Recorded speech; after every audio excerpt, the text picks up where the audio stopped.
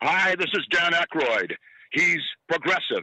He's beautiful. He's thoughtful. He's intelligent. He's powerful. He's positive. He is Stephen Cuoco on Power 98.5 Satellite Radio. Empowering listeners from the US to the UK. Live on air with Stephen Cuoco.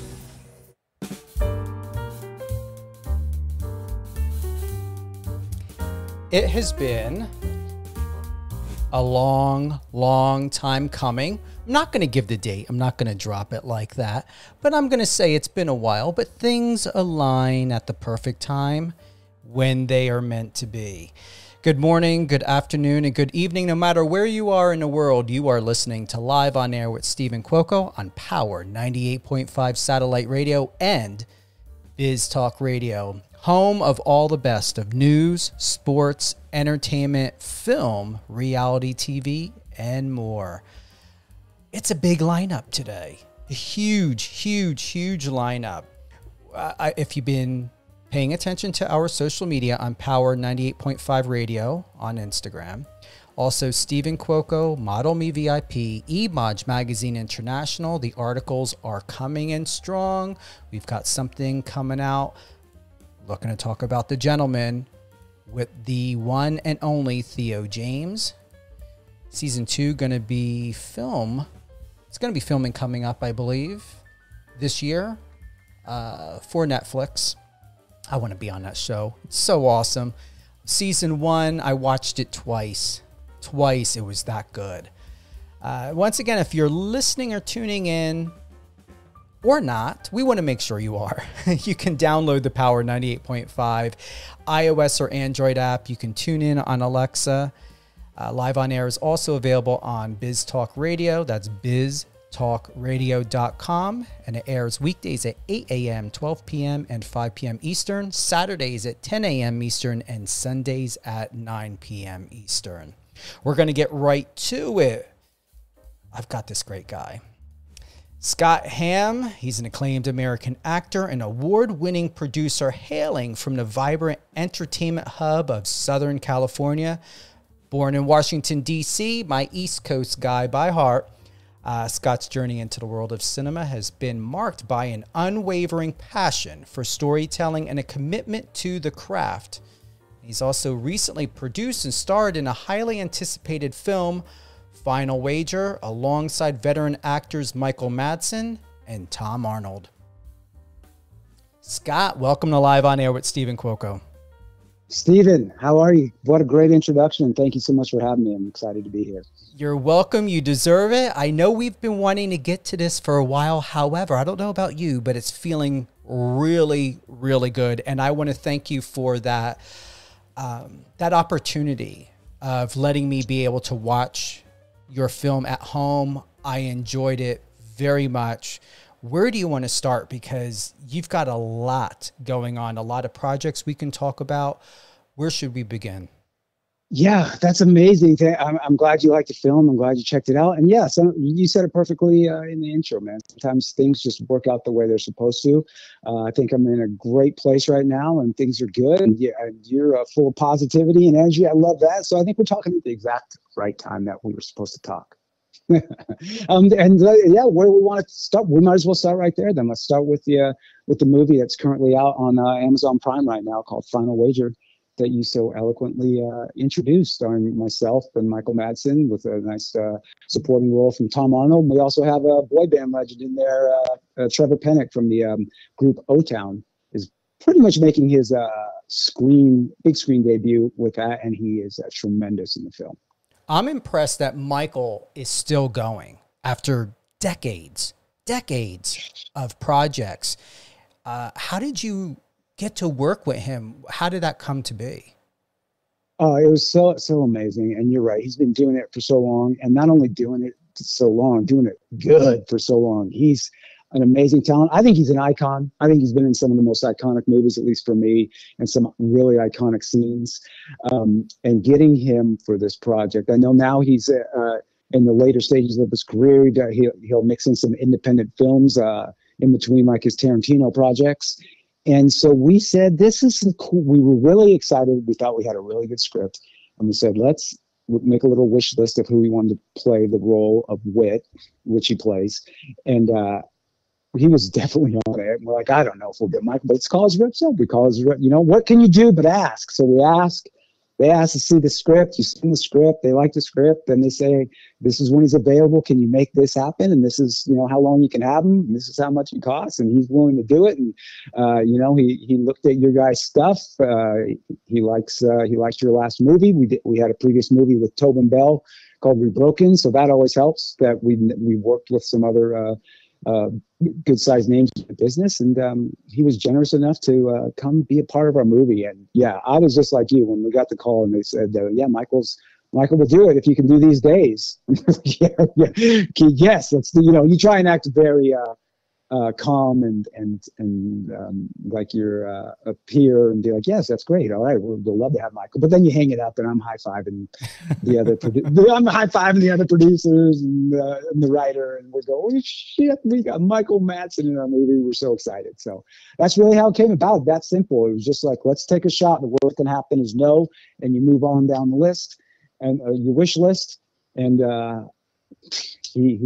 he said yes, and we couldn't be happier. And it turned out great. His performance is fantastic. He never loses that strength. It comes through and through. Even in yours, I would say, and this is all honesty, not kissing any butt or anything.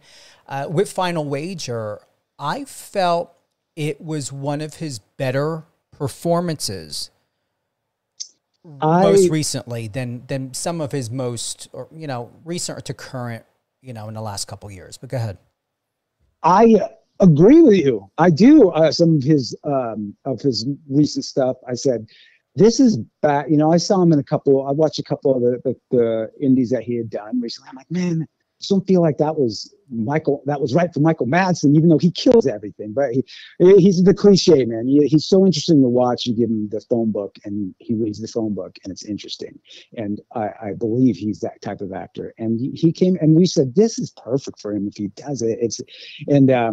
He's also the twist in the movie. So sometimes I get vague about exactly what he does in it. It's because he's our kind of payoff big twist at the end. His character's got everything to do with that. But he was so, I agree with you. I think he's wonderful in the movie. I think he gets to really just be the Madsen you come to expect. And we couldn't be happier.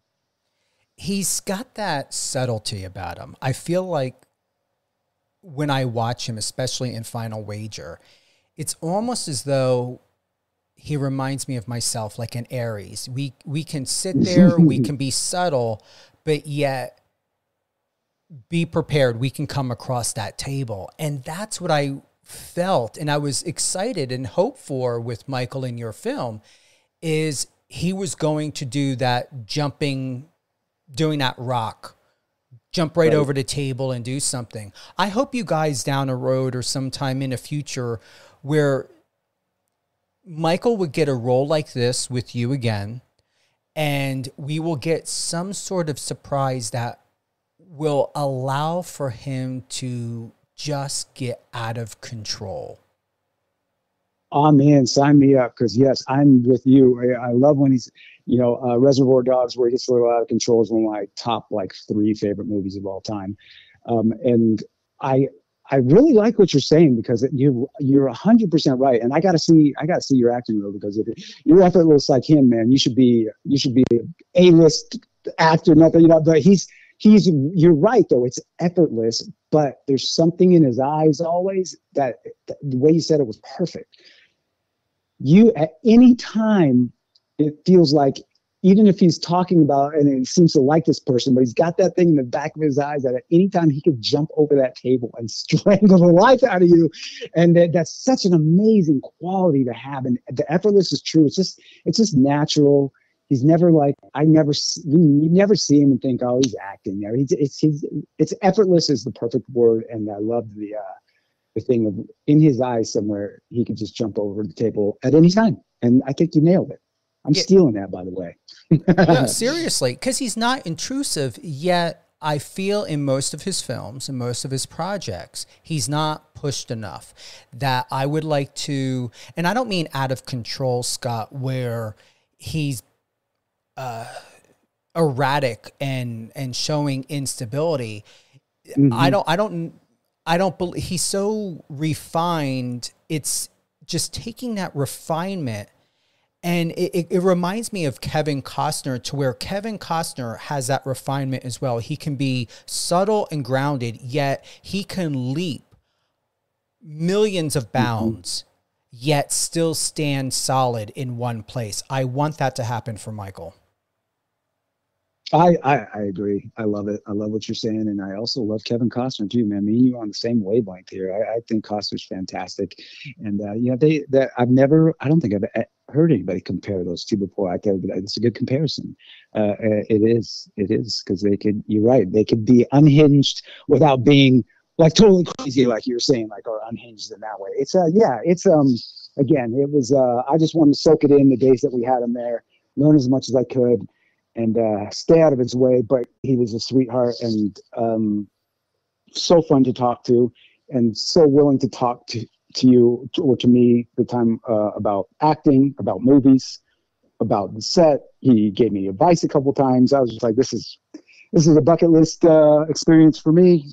So this is great. And yeah, I hope to work with him many more times down the road, because it was just a top-notch experience. Because even though he plays all these heavies and gangsters, and he's, I don't want to ruin it for him, but he's such a sweet man when you meet him in person, and he's so down to earth, and so, like, you know, he wouldn't run off and have lunch by himself and lock himself in his room or his trailer. He would stay out and hang with the guys, man, and chop it up and talk and have his food, and just wanted to be one of the guys, man. The guy's been in just the biggest of the big movies, so it was really refreshing and really cool. And he was great with the crew as well. And we're all just people grinding, trying to level up in these businesses. And he's done it all, and he treated us all with the utmost respect. So he's A+ in my book for sure.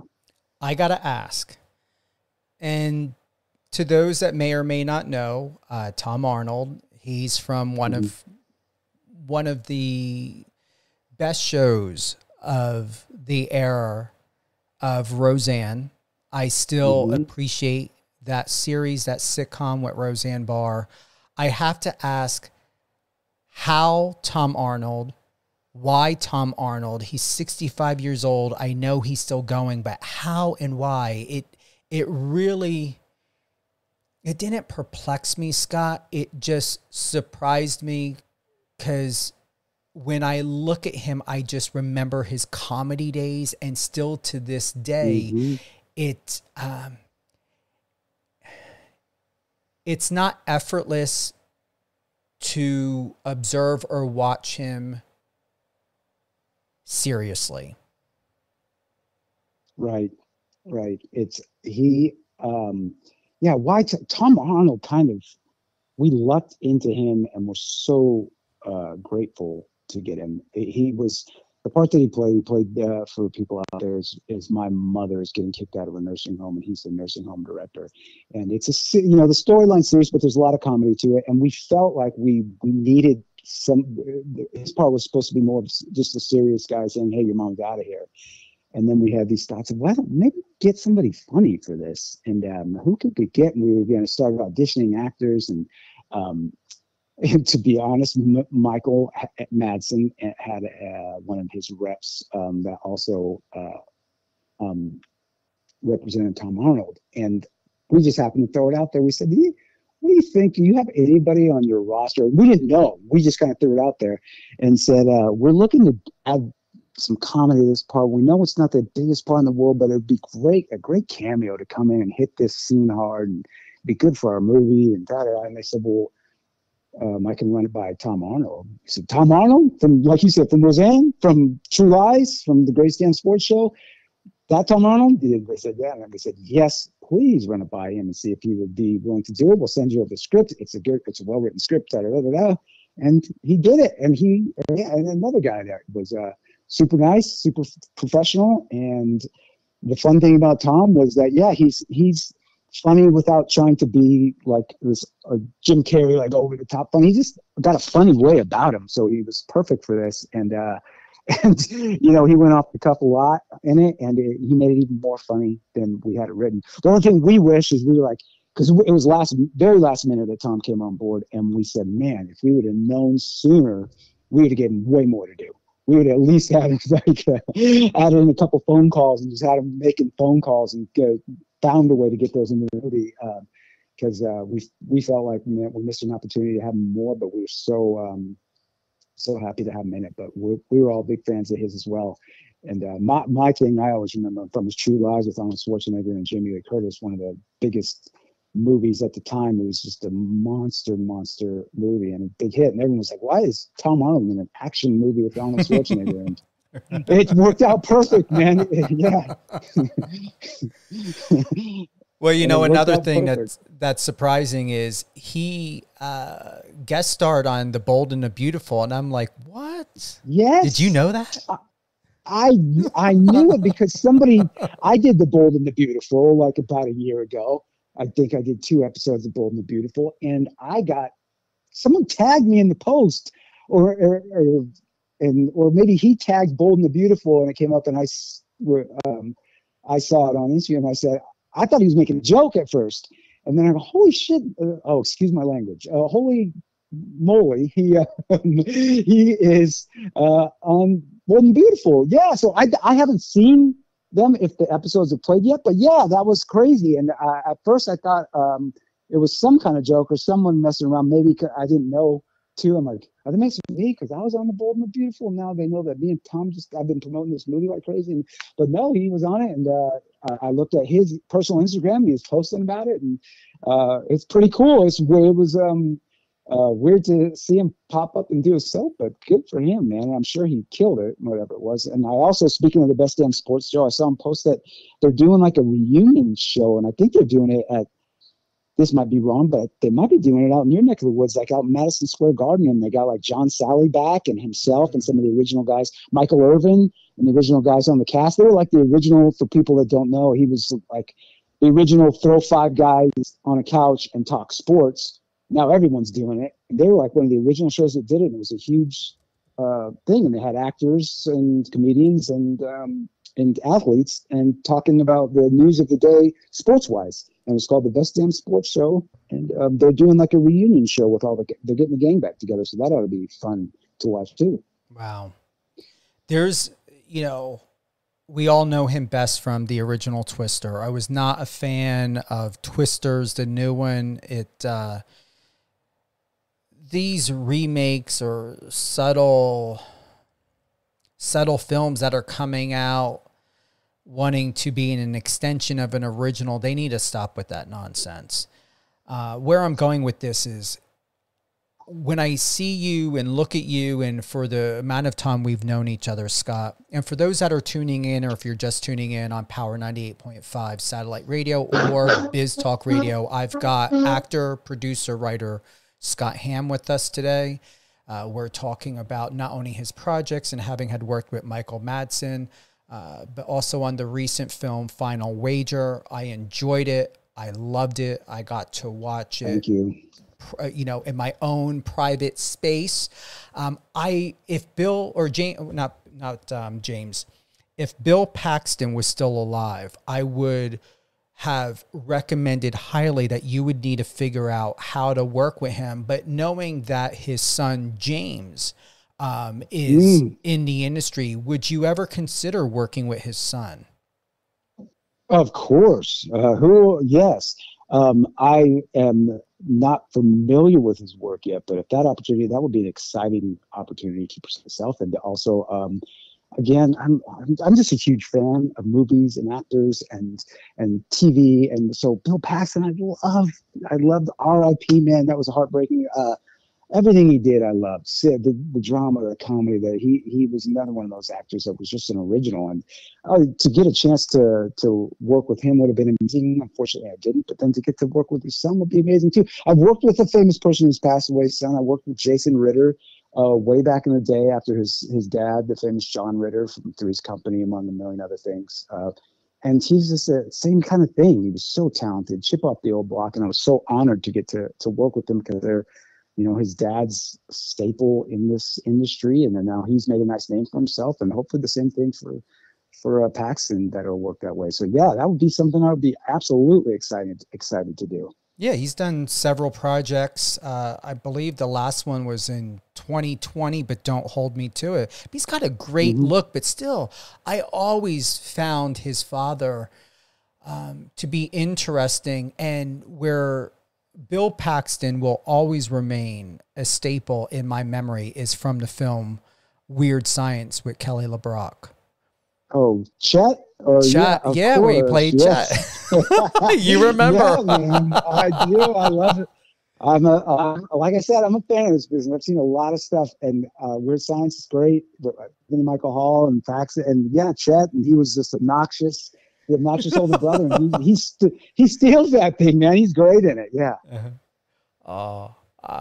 Any favorite shows or films that has come out recently, either on Peacock or Netflix? Anything stand out at all to you recently that you're enjoying or could possibly be inspiring you for a new script or something?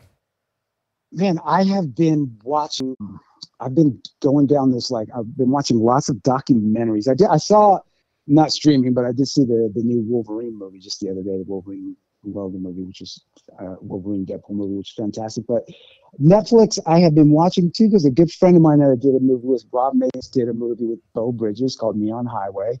Really good film. And then Trevor from our movie, Trevor Pennick, that I was talking about, is in that Dirty Pop, about the boy bands, the Dirty Pop documentary. So I had to check that out. So I watched that last night. Yeah. Yeah, he's his band O-Town's, I think it's episode 2 that they're heavily in. They're the first band that they took on after he had the falling out with NSYNC and the Backstreet Boys, and then they took on O-Town, and so he's had him too. So he's probably got some good stories for us. Yeah, I really enjoyed it. I hope you did too. I really enjoyed it.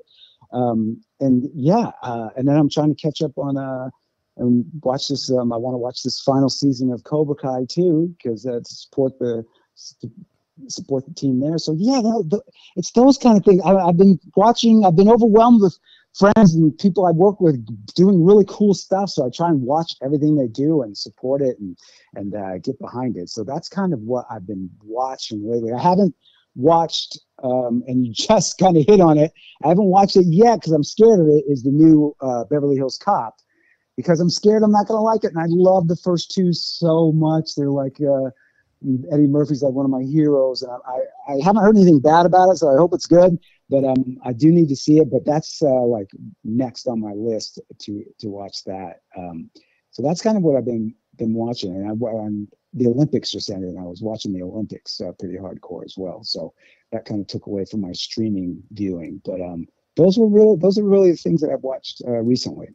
Yeah, I couldn't come to watching it. I was thinking about it yesterday. I was catching up on some shows. Emily in Paris, do not like this season. Another one I thought, wow, what did they do? The Umbrella Corporation, that show was another bust. I was like so excited with some of the new series, whether it be season 3 or season 4 or something. And those 2 did not do anything for me. I did watch that pop film. I thought it wasn't too bad. They could have narrowed it down to maybe 2 episodes or something. But I thought the same thing of being a standalone, like 2-hour film, rather than to put it in the episodes. I agree. I think it was a little bit too drawn out. But the one and only show that stood out to me the most, and I honestly think it's better than what is it that I have it here, Owning Manhattan with Ryan Serhant from what is it? Those Bravo shows where they're like selling right. Chelsea or whatever, or $1 million listings. That's it. That show, Owning Manhattan, is really good. I normally, if I don't like something or I find something predictable, I will fast forward through it, or I will skip episodes or whatever it may be. When I submerge or just go deep within sitting into a series or a show or a film. And that remote is not in my hand because I got so darn bored so quick. Yeah. That is a very, very good sign. Because honestly, I get bored very easily with some of these projects that are just so quickly released and pushed through production with no marketing, no advertising, nothing of refinement put into it and care. And that's why I haven't touched Beverly Hills Cop, because I'm strongly concerned it may be a fast push of a project, and if it wasn't for my respect for Jake Gyllenhaal, I would have completely dissed even the new Roadhouse, because I'm just not a fan of just these chronicles. Yeah, these ones that are, I'm a fan of his too, and I'm a fan of MMA and Conor McGregor, and I watched Roadhouse right when it came out, and I was maybe my expectations were too high, but I didn't love it like I thought I would love it. I still, it didn't try and copy the original, didn't try and reboot it. It kind of did its own thing for the most part, but just didn't capture that charm that the first one, that the original had. So I'm with you on that. I'll have to check out the Owning Manhattan thing. That's funny you say that, because Netflix has been recommending that to me when I log in on my Netflix. It says, we think you'll like Owning Manhattan. I'm like, do you? Do I watch real estate shows? And I'm thinking about it. I'm like, well, maybe I'll have to check it out. Maybe they know something I don't know about myself, that maybe I will like this. Now you said it too. I'm going to have to at least watch an episode, see if it draws me in. Yeah, I want to read this because I want to have Ryan Serhant on my show. And this is what I found interesting, and it may be something you may want to do for future projects, Scott. This is what Ryan wrote. I'm going to do a new real estate show that will be unlike anything anyone has seen before. It's pretty scary since we just started Serhant.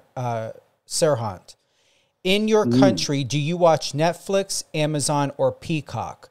The response back from the 12 people that he reached out to, the 12 clients that are all in other countries, he wrote, every one of them said Netflix, and my choice was made. 2 years later, the world got Owning Manhattan.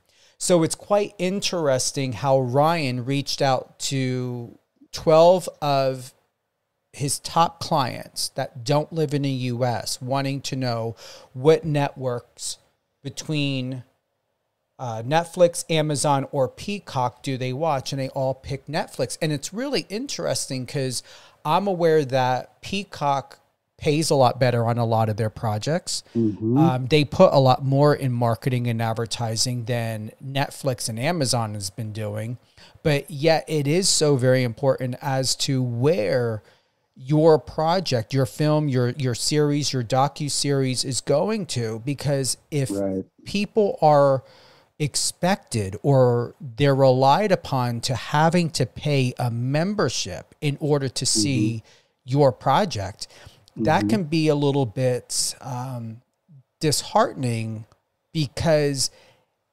you're limited to a specific and only audience base and mass reach, and not everybody has all three. And some people, if not a lot of people now in this day and age, are getting rid of these extra expenses, especially the way Netflix has changed so much to where, you know, unless you're paying an extra $7.99 for someone who doesn't live in your household to be part of the Netflix family account, in addition to the $14.99 or whatever it is now, if they haven't raised it, that's a lot of money. Yeah, it's this weird thing, and just from seeing, you know, now that I've taken my stab at this independent filmmaking world and dealing with and seeing numbers and stuff like that, it does seem like, though, these membership services like Amazon Prime, like a Netflix, and then Tubi is coming on really big too. They kind of rule the roost, especially for just flat out for just viewership. And I think a lot of people are willing to be like, I'm just going to pay a monthly thing and just watch these movies for free and not deal with it. What I think is really, really tough is when you're on there and you're like an Amazon or or an Apple or something, and you're charging to rent the movie or to buy the movie. I don't think, at least the numbers that I see on my movies and other similar movies, it's really hard to get people to clunk down the $5.99 to rent it or the $24.99 to buy it, or even big movies. People are like, oh, wait till it's free. So these streaming services where you're just paying the monthly fee, but you get all that content, anything that they have for free. That's where you can get this huge amount of eyeballs. And you're right, Netflix I love you, Netflix, and you're the best. But they don't pay a lot for as much to get their content as maybe some of the others do that load up with their content. But they just get the streams and they get the attention for your movie like nobody's business. And but they take a lot of the money and invest it in a lot of original content, a lot of Netflix content. Give a boatload of money to Adam Sandler and have them make him 5 movies and Kevin Hart and stuff like that. So they obviously know what they're doing. But yeah, they're much harder for independent film and stuff like that because they just want to throw you up there. But they definitely get you the eyeballs, that's for sure. I don't know if you would know this or not, but I don't recall reading or hearing another film on Netflix blowing Bird Box out of the water. I mean, hands down, I think that's been the best film that's ever been shown on Netflix. And most likely, if not being the most popular. What are your thoughts? Wow, I don't know for sure, but you know what? Now you're going to make me look it up when I get out of here and try and figure it out. I like Bird Box a lot. That's been their biggest original film, huh? That is crazy. I don't know. I can't lie. I don't know. I'd have to look it up. I never thought of who was their biggest earner. I know, this is just from box office and being on what was it on Max and Prime and stuff, is that Dune just like killed everybody and everything, but they haven't even the new Dune Part 1 and Part 2. Netflix, maybe it was Bird Box. I'm trying to think. I know Adam Sandler, has had those murder mystery things on there, and those got a tremendous amount of views. So we got it right here. Maybe they didn't meet Bird Box. Bird Box remains number 4. Number 1 is Red Notice. Number 2 is Don't Look Up, and number 3 is The Adam Project. Yeah, well, look at Ryan Reynolds. He's got a movie in number 1 and number 3. Go figure. Red Notice. That makes a lot of sense. I mean, that's the star power. That's ridiculous. And it was a Netflix original. You got The Rock, you got Gal Gadot, and you got Ryan Reynolds. How could you lose? Well, I'm going to honestly say I'm kicking that one out because I thought that film was horrible, to be honest. I think Bird Box definitely blows that out of the water. I think it's only because of the people that were in there. If you didn't have Ryan, Gull, and The Rock, it would never. It would never.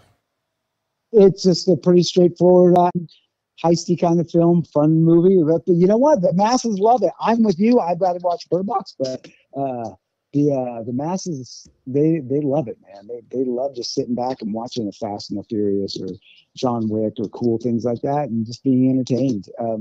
Okay, so that makes sense. That's number 1. Yeah, I forgot. Wow, none of the Sandler ones were in that top 4. I would have thought he'd at least have one of them in there because I know people love his movies. But well, there you go. There you go. Going back to your popular film, Finer Wager, what I would like to know is it was stated that it's about a profound journey of redemption and self-discovery. Why and how? What is it about the part of redemption and self-discovery? What makes it most iconic in that way? To me, because it's such this perplexed thing about like addiction. And addiction on something like gambling. Gambling's kind of one of those things, especially nowadays too, that yes, is it addiction? Yes, can it ruin lives as a compulsive gambler? But it's legal now, and people can just go on their phones, and people are playing fantasy football, and like not everybody that's doing gambling is a terrible person, or you don't have to go into a back alley and call a bookie anymore, or someone's breaking your knees if you don't pay because everything's soothing. It's different. So it's just this weird thing because gambling has such a stigma to it Because for people listening out there, it's about the movie's about a compulsive gambler that's in rehab, or the Gamblers Anonymous meetings, and his mom gets in a tremendous amount of trouble, and he needs to find a way to get $60,000 in a day on Christmas, of all days, when the world is shut down, to save her from getting evicted from her nursing home.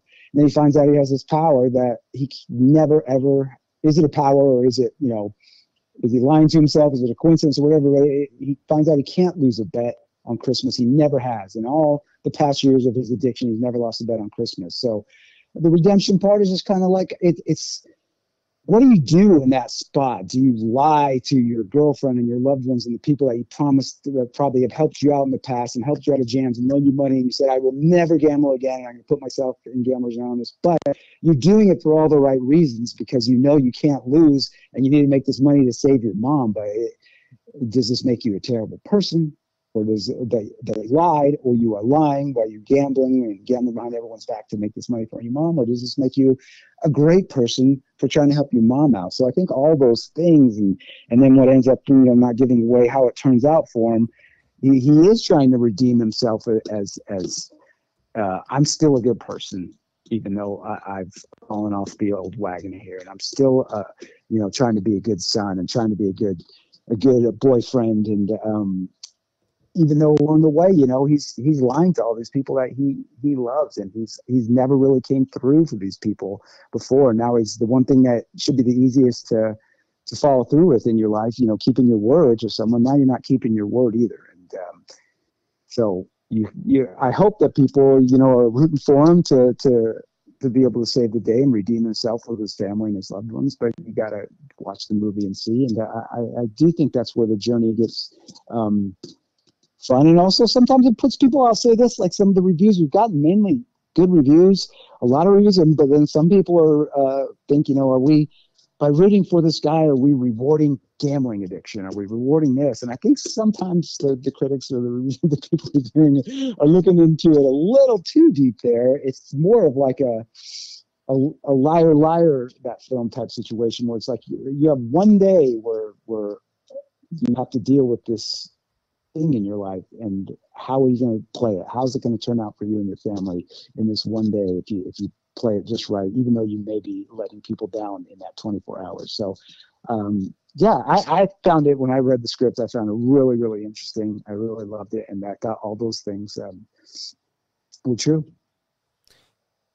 A lot has changed, if not advanced, throughout the years since 2021, when you worked with Tobin Bell in the psychological thriller Rebroken. What's your life been like since? What has that experience done for you?